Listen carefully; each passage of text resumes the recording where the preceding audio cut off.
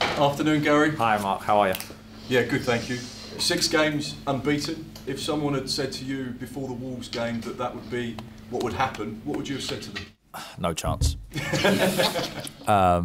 Yeah, I mean, it doesn't happen often in the Premier League. So, yeah, it's been a good run for us, of course. The sort of perfectionist in me wishes we'd won a few more of them. But yeah, we've been on a good run. I mean, it doesn't mean anything going into the next one, but we have been on a good run. The only unbeaten side since that Liverpool 9-0 defeat in the Premier League. Quite remarkable when you look at the teams that you're competing against. Yeah, I guess so. I mean, it's hard to draw too many comparisons. Obviously, other teams have played different opposition and things that will lead into that stat. But if I focus purely on us, and what I've said to you from the start is the boys need to give a certain level of performance in every moment of every game, and all 6 games in every minute of it. I believe they've given that. They've been fully focused. They've been fully committed.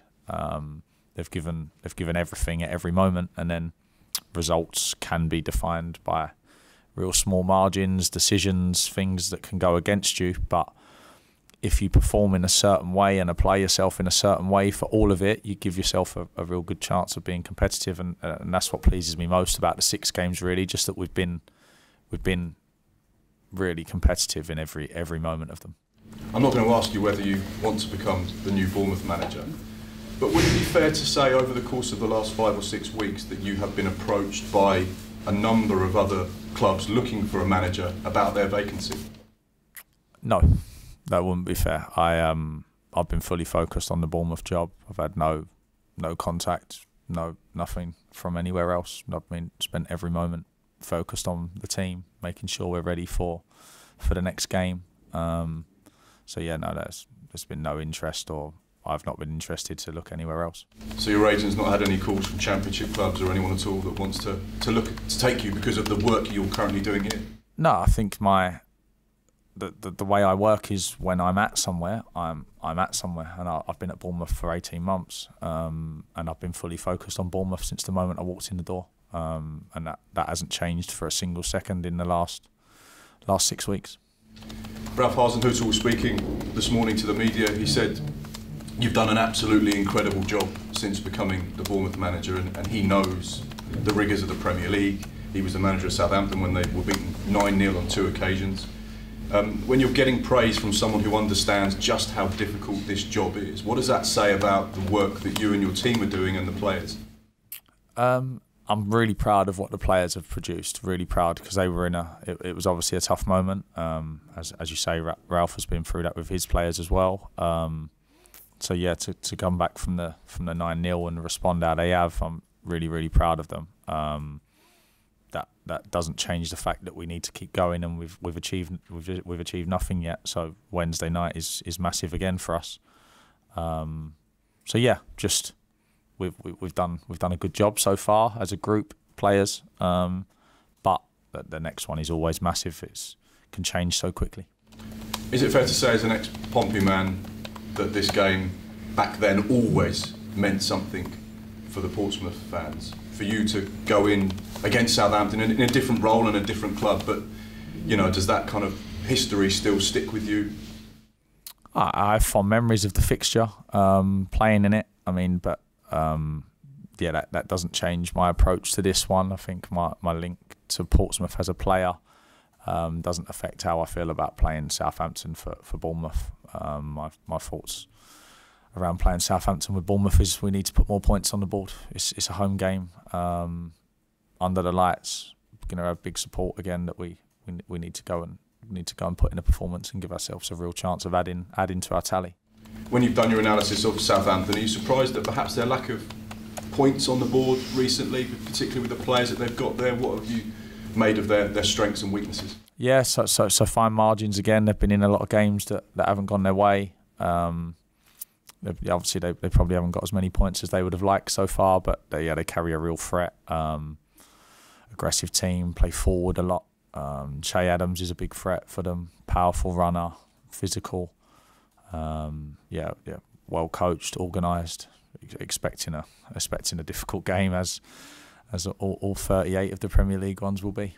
And just finally from me, we've been talking to managers over the course of this week about their behaviour on the sideline. We saw Jurgen Klopp get sent off at the weekend, and we've seen other managers, Roberto De Zerbi and Thomas Frank had a scuffle on Friday night. How hard is it to keep your emotions in check when you're in the heat of the battle and when you're managing matches, and every point, every kick, every moment in a match can be so crucial to defining the outcome of the game and perhaps even your job? Yeah, I think there's a lot of pressure. There's not a lot of time to control yourself after certain moments on the field. So I think it's everyone. I mean, I'm always trying to stay aware of how you behave, and as in everyday life, really, you always want to behave in the right way, and you want to set a good example. And that is always, and I'm sure that's always at the front of all managers' minds. But as you see, sometimes things happen that you maybe regret a few moments later. But yeah, everyone's human. I'm sure everyone's always doing their best to make sure we behave in an appropriate way. But as you say, there is big pressure out there, and occasionally it does get heated. Thank you. Gary, I was sat very close to you in the Fulham game. You're quite a fidget on the touchline. I remember your comments after the first game. I wondered if it's getting easier, more natural to you to be in that position in the front of the technical area. I like standing there. I like it. I like being at the front. I like feeling like I can try and help the boys in moments. Yeah, I don't know whether I fidget. I guess I walk up and down, and I get through a lot of water. But yeah, it's just I mean, I enjoy standing there. But yeah, I don't know what. I haven't really watched myself, so I don't really know. But yeah, I am enjoying it. And one of your predecessors who sat in that chair chucked away some expensive trainers after he wore them at 3 straight games and lost all 3 games. Given your luck with penalty decisions since you've been sat in that chair, are you superstitious, going to change anything? No, I'm not superstitious. Hopefully a few more decisions start to go our way. I think we've been unfortunate on some of them. So hopefully they start to balance out a little bit. But yeah, I have no real focus around that. I mean, we discuss it after the game, and I speak to the officials about it if I feel I need to, and then I'm asked about it by you guys, of course. But then, apart from that, I mean, I never speak to our players around it, or it's always like, what can we control? What did we do? What do we need to do next time? So yeah, no real superstition, and I haven't thrown any trainers away. How is the squad after Fulham? Any significant bumps and bruises and things? No, we're good. We're good. Same as we were. You had Junior Stanislas back on the bench after he's had a rough time. How good is that to have him as an option coming back in? Yes, it's brilliant. Him, Joe Rothwell, Ben Pearson's back around it. They'll all give us. They all bring certain strengths that we're definitely going to need. So Junior brings us some real quality that I'm sure we'll need in moments, and delighted to have a player of his quality back. We haven't seen Joe in the Premier League yet. What can we expect to see from him when he does make his debut? He's a good footballer, powerful boy, has real good sort of acceleration and drive, can burst away from people. He's a good footballer, really nice on the ball. So I'm sure he'll have some really important moments for us this season. And just one more on Southampton, the way you've analysed their last few games. They've completely transformed their squad over the summer. So lots of new young players coming in. I wondered, as well as the threats you've spotted and things, have you noticed any great sign of progress in the last few weeks with them as the manager gets his ideas into these young players? Are you seeing them develop and get more dangerous as the weeks go on? Yeah, I think he has a quite defined style as a coach, and they're generally very front foot and aggressive, and that's sort of always how I've seen his teams. They look to press, they look to put good pressure on you. When you change a lot of players in the summer, and especially when you sign some young ones, sometimes you need a little while for things to come into place. And I'm sure that Ralph will turn it around. He's had a real good track record. So it'll be a very, very tough game for us. Thanks, Gary. Afternoon, Gary. Hi. Gary spoke about Ben Pearson, Joe Rothwell, Junior Stanislas. It's a tough team to get into at the moment.